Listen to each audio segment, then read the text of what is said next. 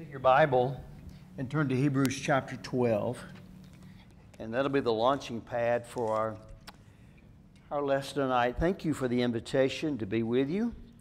I always enjoy coming here and being a part of your service, and I appreciate so much you inviting me to come and to speak to you. I'll say this as we get started into our lesson tonight. Some of you may think when I finish up with the lesson that I've sort of singled you out. That some of you might even think I've been sort of, behind the bush and been listening to you, some of the things that maybe you said, or maybe even be able to read your mind and know some of the thoughts that you had. And I want you to understand that's not the case, okay? And no one's giving me the lowdown on anybody here, so don't think that. But the reason I make that statement is because what we're going to talk about tonight is such a common thing.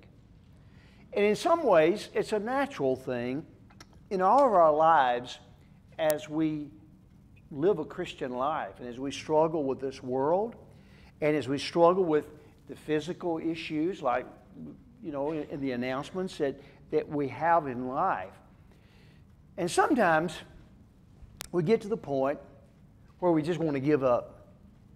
And I just want to encourage you a little bit tonight and help you. We've all been there, okay? We've been it can be in various ways. Some of us, we go through sickness or we go through disappointments in life, and it seems like God doesn't hear our prayers. And sometimes it's easy to just get down on God and say, what's the use? And some people will even throw their hands up and say, that's it, I quit.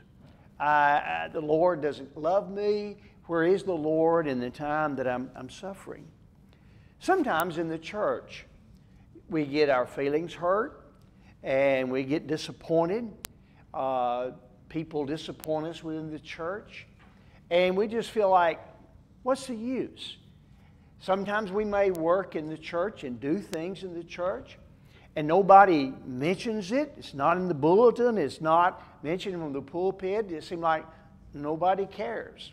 So what's the use? Why keep doing these things? Sometimes in the church, we get in a class or we get in a ministry, and it's like we're stuck with it. And we try and real hard to get people involved in the ministry, but it seems like we can't. And sometimes it seems like we're the only one that's really interested in carrying the load in the church. It's easy to just get worn down. It's easy to get disappointed and sometimes even to throw up our hands and say, I quit. Well, let's talk about that. We're going to start out in Hebrews 12. And the reason we're starting out in Hebrews is because actually, this is why this book was written, folks. Because the Christians in the first century had really gotten down. And they were thinking about going back to the old Jewish way. And they were just sort of beaten and discouraged. And they were just ready to throw in the towel. They said, none of this. And so the book is written to show them how that this new law is a whole lot better than the old law. But it's also written to encourage them and to strengthen them and tell them, don't give up. Don't give up. And there's not a better text in all the Bible than what we're going to look at in these first few verses of Hebrews chapter 12. So let's just feast on the Word for a few moments tonight and see if we can learn a few things and maybe as well be encouraged. We began in verse 1 of chapter 12, and notice how the writer there begins. He says, therefore. Now, you've been here long enough. You're the Wednesday night people. You've heard it. When you see therefore, you know that what is about to be said is because of what happened. Just what has just been said. Therefore, we also, since we are surrounded by a great cloud of witnesses. Now, the question is, who would this great cloud of witnesses be? Well, he has said, therefore. So you go back to Hebrews 11. In Hebrews 11, we know that's the great chapter of faith. We read about men and women who were willing to die for the Lord. Men and women who shed their blood for the Lord. And yet they didn't give up. They hung in there. And they stayed in the battle. And the writer says, let me encourage you. Let me remind you people. You want to give up, you get tired, and you want to quit. Let me remind you that there were people. Think about Abraham and think about Moses and think about all these great people here in Hebrews 11 that went through things you would never go through. And they stayed faithful. In my mind's eye, I can sort of see it's like here we are in the arena of the Christian life. And we're dealing with the world, and we're dealing with brethren, and we're dealing with ministry, and we're dealing with everything else in life. And it's like we are surrounded with this great cloud of witnesses, like we're in the Colosseum in Rome. I've had the privilege to be at that Colosseum and see it. What a magnificent thing. But it's like we're being in the Colosseum at Rome, and all these great men and women of faith who are willing to give their life, they're shouting at you and encouraging you and saying, you can do it. If I endured what I endured, then you can endure it. If I can hang on, you can hang on. If I can accomplish what I accomplished, and yet suffering and everything else, you can accomplish and you can stay faithful to the Lord. Wow. That's great. I mean, if he just stopped right there, that would be great encouragement of itself.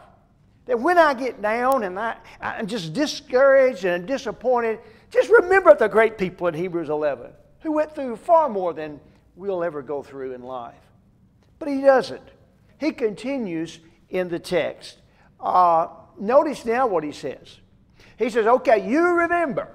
You want to hang in there when it gets tough. You remember the great men and women of Hebrews 11. And then he said, let us lay aside every weight and the sin which so easily ensnares us. Now, folks, sometimes we get discouraged and we get down and we want to give up because we haven't taken care of some things. And two things are mentioned here. He says, let us lay aside every weight. You know, there are a lot of things that weight us down. A lot of things we want to take with us. A lot of things, sometimes it can be a mental attitude. Sometimes it can be bitterness in our heart towards someone. It can be all kinds of things inwardly. It could be temptation. It could be, as he mentions here, secondly, the sin which so easily ensnares us. You know, sometimes in life, we say, Lord, I want to give you 98% of my life, but there's about 1% or 2% over here I sort of want to keep, you know. I like doing it. I want to keep it. And he says, look, you can never, ever be successful and keep going and never giving up until you get rid of the weight that's holding you down. Until you get rid of that sin which you want to hold on to and deal with in your life. And then notice what he says as he continues the passage there. He says, let us run with endurance the race that is set before us. The Christian life, the Christian walk, the Christian run is not a 100-yard dash. It's a marathon. And I like to think of it as a marathon with hurdles about every 10 yards. You know, if there's something that we need, it's endurance. The King James says patience. And I think if there's something we need today in our walk with Christ, it's patience. Patience when it's easy to do the will of God and when it's not so easy. Patience to do the will of God when it's convenient and when it's not so convenient. Patience to do the will of God when it's popular and when it is not so popular. Let us run with endurance the race that's set before us. It is a long run. It is a long journey. All right? Now he continues. I mean, good information. You get down and you get discouraged. Don't forget those great men and women in Hebrews 11. And sometimes in our lives, there's some weights we carry. And if we decide to chunk it, many times it's because of sin in our life that we haven't dealt with. And always remember that it's a long haul. It's a marathon. But then notice the first part of verse 2. It gets even better, folks. I mean, it's great that you look to the great men and women in Hebrews 11 and see their faith and how they hung in there and didn't give up. But then he said, hey, let me give you something better. Looking unto Jesus. Notice what he didn't say. He didn't say looking to the brethren. Folks, the brethren will disappoint you sometimes. It's just the way it is. We're all human. And the brethren will disappoint you and get you down and make you want to quit. But he didn't say look to the brethren. He didn't say look at the church. He didn't say look at the world. But he said, let me tell you, when you get down, you get discouraged, you say, I can't bear this weight anymore. I'm the only one around here working, and I'm so discouraged. He says, you think about Jesus. You look unto Jesus. Now, why in the world? Why in the world do we look to Jesus? Well, he tells us. Watch this. He's the author, and he's the, what's that? He is the finisher of our faith. Think about that. He said, you want a good example? All those people in Hebrews 11, tremendous examples. But you look to Jesus if you want the best example of all. He was the author and the finisher of our faith. Folks, think about it. Jesus didn't give up on us. Jesus was a finisher. Jesus didn't give up on us.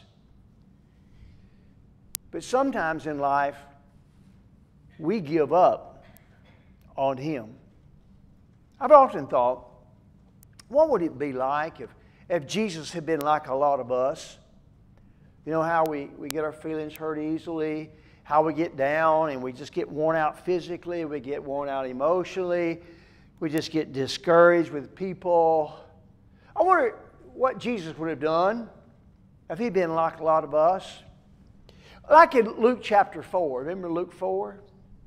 Why, in Luke chapter 4, He goes into Nazareth, and He goes in there and He teaches. He reads from Isaiah, and He says, what you're looking at, that's what you read in Isaiah. And they got so mad. You remember they took Him out to the brow. They were going to throw Him out. They're going to kill Jesus. And He was able to escape there in Luke 4. You know, if Jesus had been like a lot of us, He'd have said, whoa, whoa, whoa, whoa, whoa, whoa, I didn't buy into this. No. I'm in a bad place here. Lord, bring me home. I am not going to put up with this. Lord, I'm down here in this world, and I'm hungry, and I'm not getting sleep like I ought to, and I miss heaven so much. If He'd been like a lot of us, He'd given up. What about Matthew 4? You know, He's fasted 40 days and 40 nights, and then He faces the devil.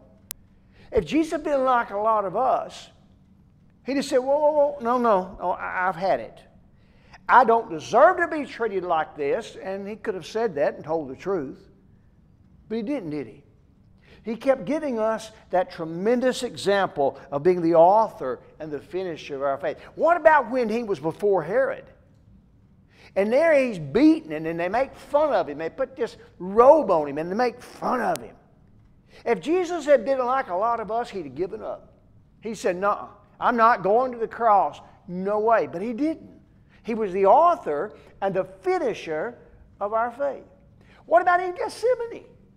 I mean, we know, He has this, it sweats like great drops of blood, and He's praying, and He said, let your will be done, but Father, please let this cup pass. If there's some way, somehow, if Jesus had been like a lot of us, well, some of the little bitty things that get us all tore up and cause us to give up, He'd have said, that's it. No more. I've had it. He would have said, Father, you send angels down here. You take care of these people. These people are not worth it. I quit. But he didn't. So as he encourages these people, he says, man, when you get down, remember those men and women in Hebrews 11. But most of all, you remember Jesus. He didn't give up on you. And you shouldn't give up on him. No matter what circumstances you find yourself in, no matter what people may say to you, no matter what people may do to you, no matter what comes in your life, he did not give up on you. Now, as you continue with the text, there, he says, for the joy that was set before him. Now, we could talk all night about that. Joy and dying on the cross. Well, there was some joy. Joy in being able to be back home in heaven. Joy to be back with the Father. But probably more than anything else, the joy of being able to finish the task of redeeming mankind. Now, watch this. You say, well, I haven't read anything about them wanting to quit. And, this discouragement stuff. Are you making this stuff up? Oh, no. Watch verse 3. You see, now we understand why he said what he did in verse 1 and verse 2. For consider him, Jesus, who endured such hostility from sinners against himself, lest you become weary and discouraged in your souls. How do you make that up? I got my outline from the verse there. He says, you remember Jesus, and that he's the author and the finisher. When you get discouraged in your soul, once again, I think the King James and New King James says, when you get discouraged in your mind. And usually that's where it starts, isn't it? It starts right up here. Someone says something, or something happens, or no one helps us, or something happens in our life, and we say, I think I'm going to quit. I think I'm going to quit the church. I think I'm going to quit the Lord. Begins right here. He says, you think about Jesus. Now watch this, folks, in verse 4. He tells us in verse 4 the reason why none of us, not one of us, ever have a reason to say to the Lord, I quit. Here it is. You have not yet resisted the bloodshed, striving against sin. Wow.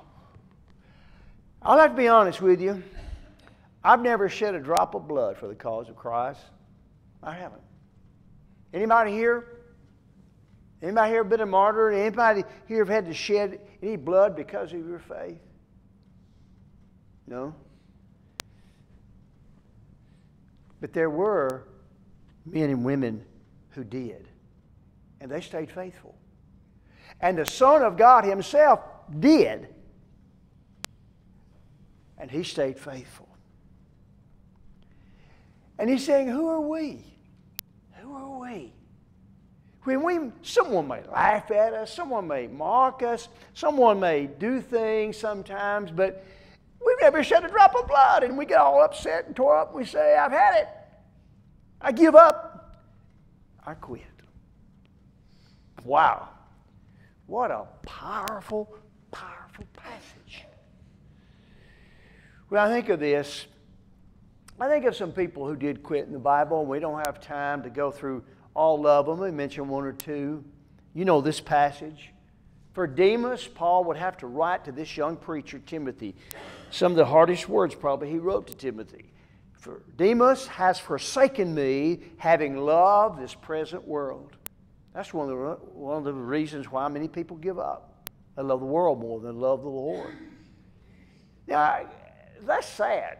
Demas has forsaken me. By the way, you look up Demas when you get home. Demas is mentioned about 3 times in the New Testament. And he's mentioned, and the other times he's mentioned in a list of characters. And they were strong Christian people. He's listed in a list in the New Testament with Luke. So this is not a person who his Christianity was shallow. This was a person who had traveled with these people. This was a person who was strong in the faith. But then Paul has to say, Demas has quit. Demas has given up. Now, what we sometimes do, like I'm doing tonight, we give old Demas a fit. We say, how could you do this, Demas? How in the world? I mean, here you are. You travel with Luke and some of these. You are right there in the heat and the midst of all the tremendous growth and the spreading of the gospel in the first century. How in the world could you quit? But let me ask you, is Demas any worse than we are? When we throw up our hands and we say, I quit? What about this passage in John 6:66? It says, many of his disciples went back and walked no more with him. Oh, I'm so thankful Jesus wasn't like a lot of us. Because, you know, if Jesus had been like a lot of us, when this happened, there were a lot of people following him. All of a sudden he turns around and many of them have gone. And now he and just a few are doing the work. Well, if Jesus had been like a lot of us, he said that's it. He'd start murmuring and he'd start complaining, you know, about such a small group. But he didn't. Why? Because he's the author and the finisher. And once again, we can look at these people in a class or when we're reading and say, how could they do that? They saw Jesus. They heard Jesus. They saw the miracles that Jesus. How in the world could they walk no more with Jesus? Well, again, the same question. Are we any worse? Are these people any worse than we are? When we say, I've had it, I quit? But enough of the negative stuff. Let's look at the time we have remaining at some people who didn't quit in the Bible, who didn't give up. Go to Jeremiah. You know Jeremiah? Yeah, I hope you read and study the prophets of the Old Testament. So enriching. I'm telling you, it's unbelievable what they went through. And Jeremiah would go out and preach repentance, and he would cry over the people, and nobody responded. They took Jeremiah, they put him in prison. They put him in stocks. They beat Jeremiah. They made fun of him so much. And one day, he got like we get sometimes, and he said, enough is enough. He talks to the Lord and he says, oh Lord, you induced me, and I was persuaded. You're stronger than I, and I have prevailed. I am derision daily, every day. Everyone mocks me. For when I spoke, I cried out, I shouted violence and plunder. Because a word of the Lord was made to me a reproach and a derision daily. I'm suffering every day, Lord. So he said, I will not make mention of him, nor speak any more in his name. You know what he said? I give up. I give up. But then notice what he said. But his word was in my heart like a burning fire, shut up in my bones. He couldn't. He couldn't do it. Even all the things that he was going through, even though he thought, as we all do sometimes, can I bear this by myself? Can I continue on? He didn't give up. You're talking about the prophets. Well, I'm talking about the prophets. Look at Ezekiel. Ezekiel, they did Ezekiel the same way they did Jeremiah.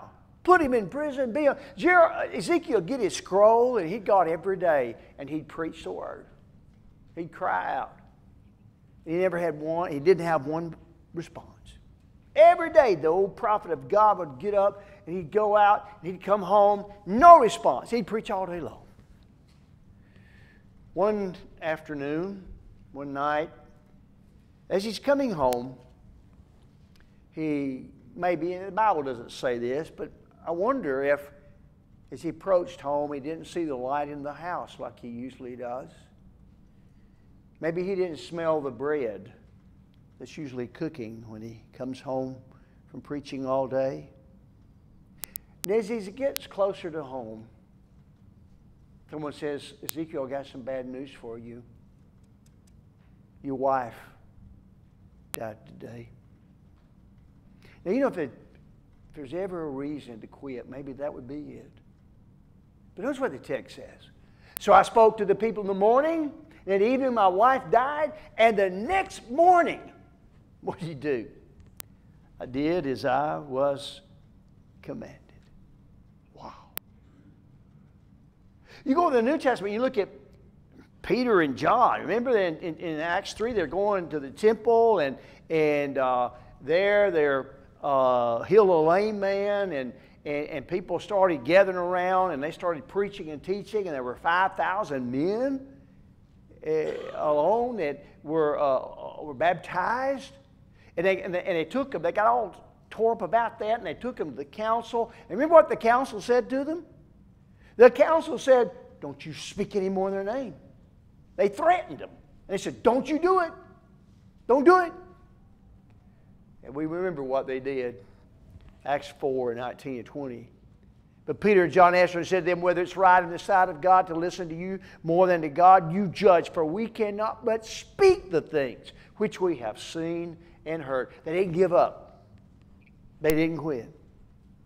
Even when their lives were threatened, they didn't do it.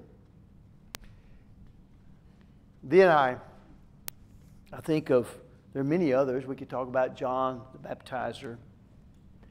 But let's think about this one. The great Apostle Paul.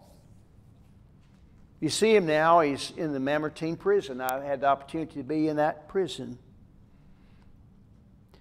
It's a little different than what it used to be. It used to be, well, it's still a hole in the ground, but there was a stone up here with a circle, and they let the prisoners down. It's a little different now. But here's the great Apostle Paul. And he's given his life. He's been beaten. He's been pickled in the Mediterranean Sea. All kinds of horrible things were done to the Apostle Paul. Left for dead. Here he is now, an old soldier. He asked for his parchment and he asked for his pen. He says, I'm going to write a letter. And he writes to Timothy. You remember he wrote to Timothy? And he said, as he takes and he begins to write, he said, Timothy, he says, quit preaching. Give up. Well, if you keep doing what you're doing, you're going to be in this place where I am, and you're going to lose your life just like me. You say, I know he didn't do that.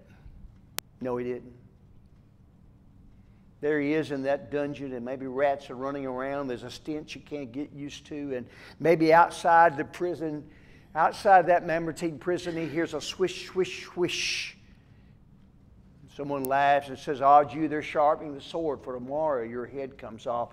What does he write, that young preacher? He begins in verse 1 of 2 Timothy 4, and he says, I charge you therefore before God and the Lord Jesus Christ, who shall judge the quick and the dead at his appearing in his kingdom. Preach the word. Be instant in season and out of season. Reprove, rebuke, exhort with all long suffering and doctrine. For the time will come when they will not endure sound doctrine, but after their own lust shall they heap to themselves teachers having itching ears. And they'll turn away their ears from the truth, and they'll be led into fables. Watch therefore in all things, endure afflictions, do the work of evangelists. For I am now ready to be offered, and the time of my departure is at hand. I have fought a good fight. I have finished the course. I have kept the faith. Henceforth there is laid up for me a crown of righteousness, which the Lord, the righteous judge, will give to me, and not to me only, but to all those who love his appearing and his kingdom. You think about that. In his direst need, in his greatest hour, that old preacher of God did not quit. Let's see, I may have, is the bell rung? How much? 5 minutes.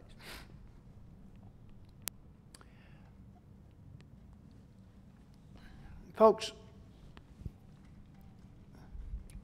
a lot more I could say, and our time's gone. Let me end like this. We have to understand something. I won't forget it. It was a circle of young preachers. It was an old preacher, and all the young preachers talking about how bad they had it, you know, how hard it was hard for them to pay for their suits and, you know, pay for their Cadillacs and all this stuff, you know. And the old preacher just listened and listened till finally he had enough. He sort of stepped out in the middle of them and he said, "Gentlemen, I want you to know something. It's a privilege to serve my Lord." Then he turned and he walked away. You know, that's what it is. It's a privilege. When I can begin to understand that, then I can begin to deal with this discouragement. When I can begin to understand that Jesus finished for me and I need to finish for Him. I won't forget it. Clarence Walls was one of our deacons, and Clarence was in benevolence, and he helped so many people, and I could just talk all night about Clarence. There was a big article in the Decatur Daily years ago about him, the Good Samaritan of Hartselle, and Clarence just was happy, and he was helping people, and he worked at the building all the time as far as he was an electrician. He'd do all kinds of stuff at the building. And I just asked him one night, I said, "Clarence," I said, "sit down here a minute, man." He was up the building working, and he was just, you know, just so happy in his service. And I wanted what he had. And I said, "Clarence," I said, "you run around here and you enjoy what you do." And I said, "I know people all the time on your case about this, and I know I know you got these family issues. Clarence, how do you keep an attitude? Why is it you always want to serve and you're always doing, and you just keep going?" And he looked at me and he said this. He said, "Phillip," he said, "a long time ago, the people from this church came out to my house and talked to me about Jesus, and I ran out in the woods." And he did. He said, "But you know, they didn't give up on me." And he said, "You know what, my Jesus, He didn't give up on me." And there was a tear starting to roll down his cheek. He said, "Phillip," he said, "all this stuff I do, I'm up here by myself, that's fine. All this stuff I do and helping people and whatever." He says, "Listen, man," he says, "it's nothing. It is nothing compared to what He did for me."